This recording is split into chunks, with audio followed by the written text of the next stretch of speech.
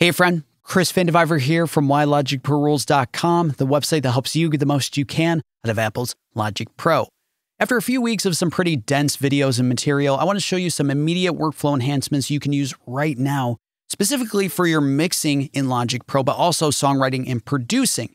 And this is all going to revolve around the mixer and channel strips in Logic Pro. If you have ever hoped or wondered, number one, is it possible for you to bypass and re-enable all the plugins on a channel strip in one fell swoop, just back to back? You absolutely can. If you could copy and paste all of the plugins on a channel strip from one mixer strip to the next without having to hold Option and click and drag, just like that, you sure can. Also, to be able to copy and paste the send and bus assignments from one channel strip to the next. And taking all of this into consideration, is it possible for you to test drive two completely different sets of plugin chains on a track back to back, kind of like mixer snapshots and other DAWs? And in fact, you can. It takes a little bit of setup. We're going to assign some key commands, but let's give it a try right now. First things first, let's take a listen to this Apple loop. It's just a piano Apple loop. We have a whole bunch of plugins and instruments, some send assignments. Let's take a listen, and then we'll dig in.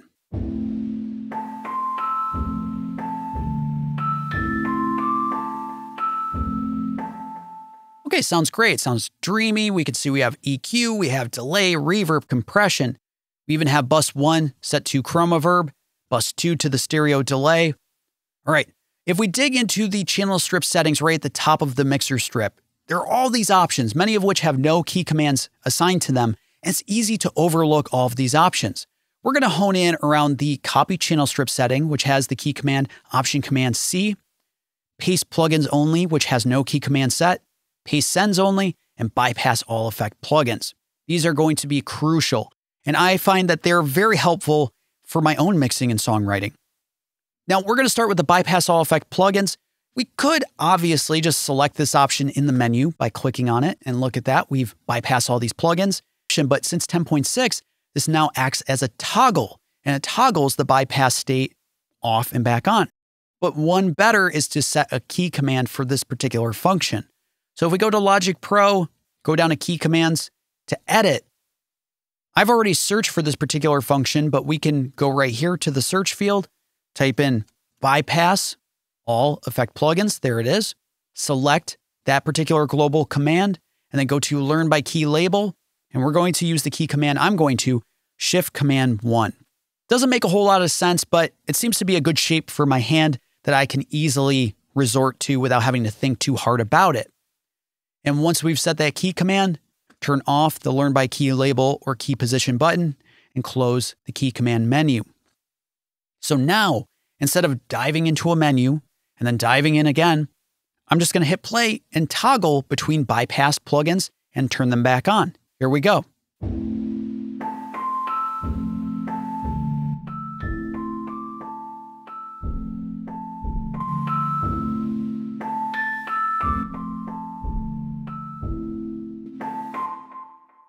Brilliant, right? That makes life so much easier when you're wanting to test drive the before and after of all the plugins you've added to a channel strip.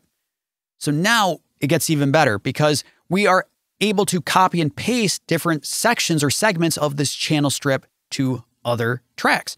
So I'm going to create a new software instrument track. It's empty. It has no instrument, no plugins, no sends.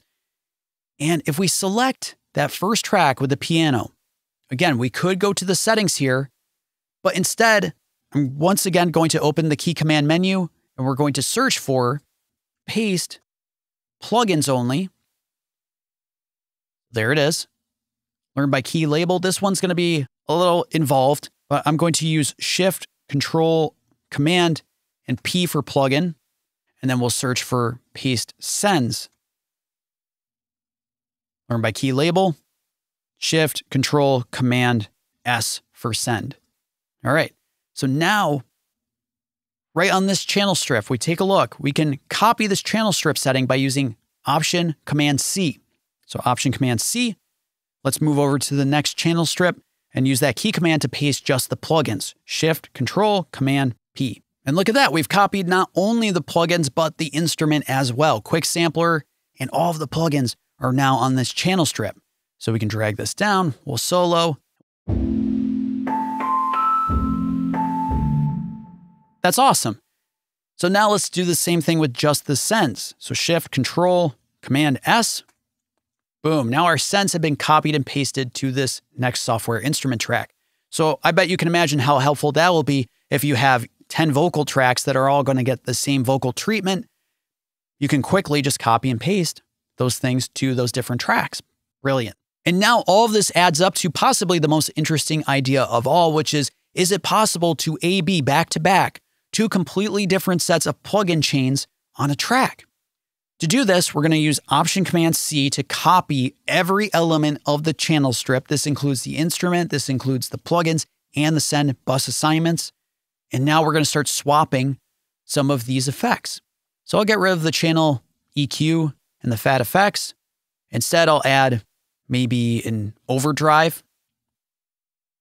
And I'll also add, instead, maybe the 2BQ. And for Chromaverb, I'm just going to add maybe Silververb instead. So let's take a listen to what this maybe sounds like right now.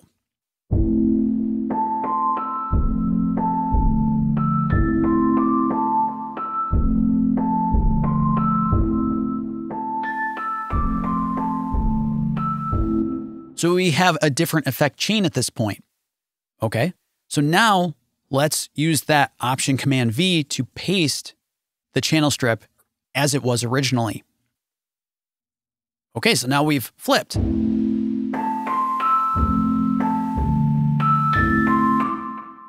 Okay, now if we use the key commands, Command-Z to undo, to flip back to what we just changed, and Shift-Command-Z to redo, we can now flip between two different states of this channel strip.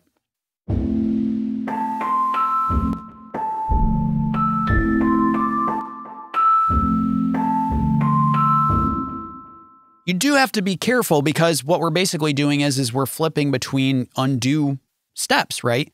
And you could go too far, I guess. You know, you just want to be cognizant of where you are in terms of your undo steps. But now we're undoing, if we take a look, go to Edit, Undo History, we're flipping between, this changed channel strip setting back to back.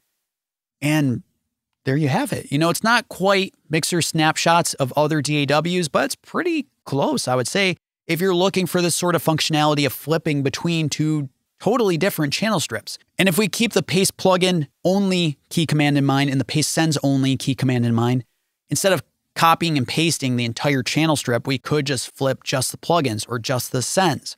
So I hope that was helpful for you. If it was, as always, I highly recommend subscribing to the YouTube channel, Why Logic Pro Rules, or subscribing on the website itself, whylogicprorules.com. Every week I'm posting new videos, new emails, and posts to help you get the most you can out of Apple's Logic Pro. Thanks so much.